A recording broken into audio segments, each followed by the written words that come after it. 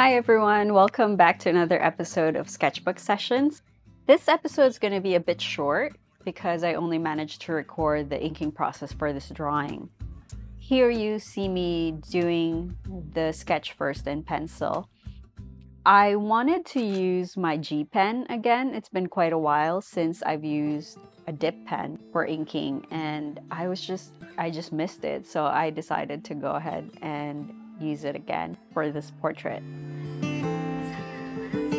I love using the G pen for precision lines, especially inking the eyes or creating hair texture. As much as I love using brush pens or brushes for inking, there's something so beautiful about the precision strokes that you get when using something like a G pen or a nib for drawing. Anyway, I know I haven't been uploading as regularly as I used to or as I want to, but I've been getting lost in a new hobby, so I'm trying to learn that.